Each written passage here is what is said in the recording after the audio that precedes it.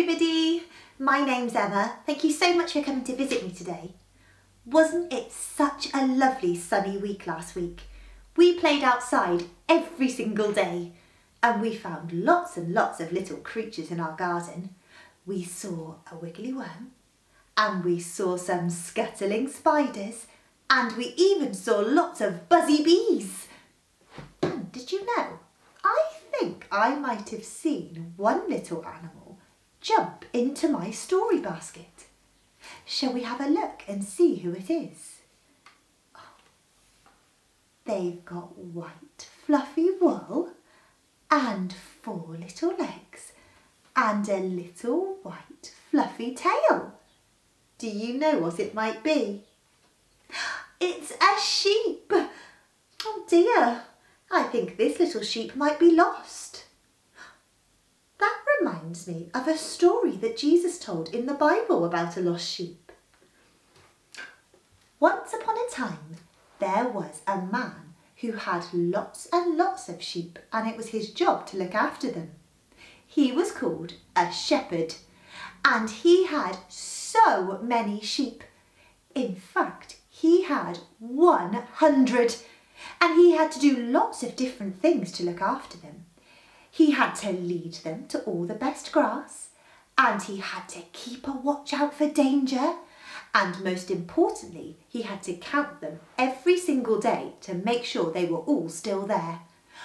1, 2, 3, 4, 95, 96, 97, 98, 99. Oh no, there's one sheep missing.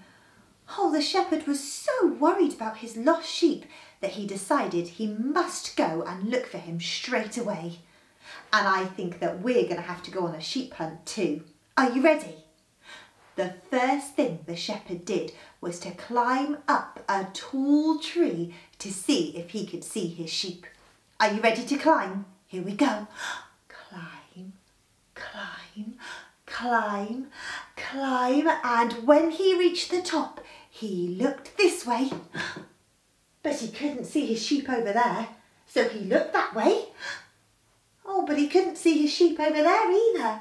He looked up and he looked down, but he couldn't see his sheep anywhere, so he climbed down and went to look somewhere else.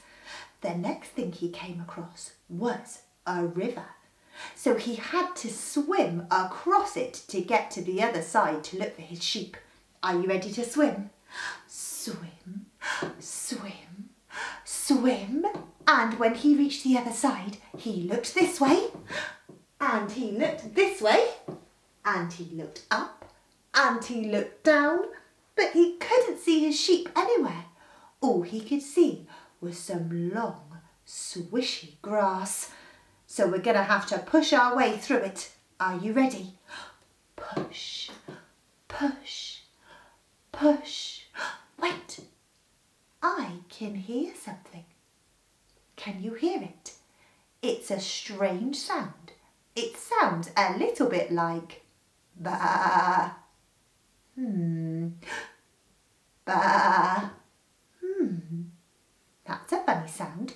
Do you know what it might be? The shepherd crawled down into the grass and he looked around and he saw something with white fluffy wool and 4 little legs and a little white fluffy tail.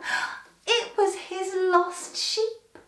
He was so happy when he found his sheep that he gave it a huge cuddle and he put it on his shoulders ready to carry it home safely.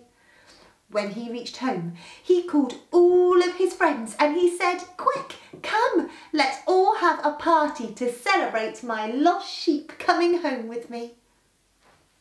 Did you know? Jesus said God is just like that. God loves us so much, just like the shepherd loved all of his sheep. And when one of us tells God that we want to be his friend, God has a huge party to celebrate us.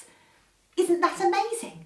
To know that God loves us that much and to know that if we ever feel lonely, we can always ask Jesus to be our friend. Thank you so much for helping me with our story. Now, I think I better get this little lost sheep back to someone who owns him. And I think I know just the little boy who that might be. I'll see you soon. Bye!